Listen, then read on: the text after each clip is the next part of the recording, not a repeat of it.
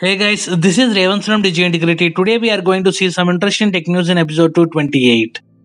DJI's long-awaited Mavic 3 is finally here and it's everything the leaks made us expect. The Mavic 3 has two cameras on board. The main camera is truly remarkable 20 megapixel 24mm wide-angle shooter in front of micro four third Hasselblad blade sensor. The other camera has a 12 megapixel sensor and a 162mm equivalent focal length, and the main camera supports 5.1K video recording at up to 50 frames per second. DCI 4K and regular 4K are up to 120 frames per second and 1080p up to 200 frames per second. The maximum bitrate is 200 Mbps in H.264 and 140 Mbps in H.265. You can snap both JPEG and DNG RAW with main camera. Mavic 3 supports a 5000 mAh battery that allows for up to 46 minutes of flight time in ideal condition. That's up from the 34 minutes on the Mavic 2 Pro and 30 minutes on the 8 2S. The battery is interchangeable and supports direct USB-C charging in the drone at up to 65 watts. The DJI Mavic 3 is 2099 euros for the drone and the controller, or 2799 euros for the Fly More combo, which includes a total of 3 batteries, a charger and a carrying case, and a set of ND filters. The DJI Mavic 3 Cine Premium combo adds a DJI RC Pro remote to the tune of 4799 euros. iPhone X with an USB Type-C port is up for auction on eBay. The modified iPhone X developed by a student named Ken Pynell is listed on the e-commerce site with a title called as World's First USB-C iPhone. The modified Apple device supports charging and data transfer. At the time of writing, the device has received 173 bits with the highest at $100,000, that is roughly around rupees 74,47,000. This auction will close on November 11th. On YouTube, Ken Pynell also shared a video demonstrating the entire project from setting the concept to designing a custom internal PCB.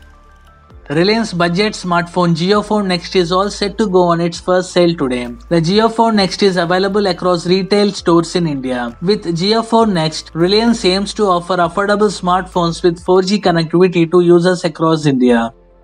The government has notified rules enabling the Unique Identification Authority of India to appoint educating officers to act against violators of the Aadhaar Act and impose penalties to the tune of rupees 1 crore nearly 2 years after the legislation was passed. Government notified the UIDAI Rules 2021 on November 2nd, under which the UIDAI may initiate a complaint against an entity in the Aadhaar ecosystem for failure to comply with the Act or the UIDAI's direction and furnish information required by the UIDAI.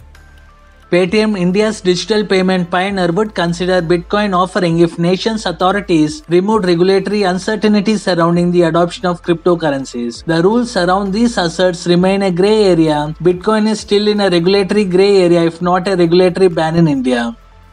Samsung likes to kick things off in late January, early February with its latest Galaxy S series phone, and seeing how the S22 lineup is already in mass production. The most recent renders from last month seems to be on point, as the device features a curved display up front with curved corners and the water drop camera design on the rear. The back features a matte coating, but it remains to be seen if this will be the case with the retail units. Another highly leaked feature, built-in S Pen, is also here, which makes an S22 Ultra a true Galaxy Note successor.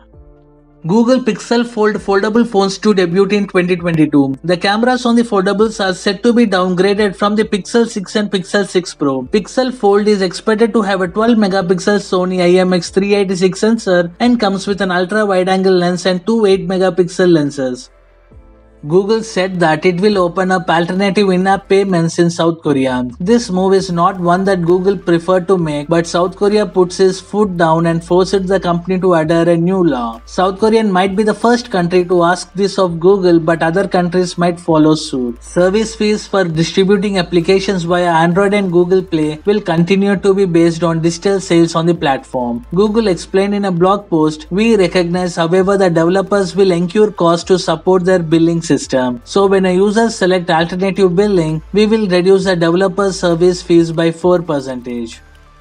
iOS 15 brings an option to reposition the address bar on Safari browser to the bottom on iPhones. Now Samsung has started to roll out similar feature of its Samsung Internet browser. There are other browsers that also comes with this functionality. Two new iQOO phones are tipped to launch in China soon. While the details of the phone are not revealed, they could be the Neo 5S and iQOO Neo 6 software edition. iQOO Neo 5S is said to be an updated version of iQOO Neo 5 Vitality Edition. MIUI 13 is confirmed to debut before the end of this year. The new custom screen is said to bring revamped UI, battery optimization, and a lot of changes to improve user experience. MIUI 13 should be made available to a large chunk of Xiaomi and Redmi phones. Thanks for watching this video. Please kindly support my channel by giving a like, share and subscribe. And follow DigiIntegrity on Twitter, Instagram and Facebook.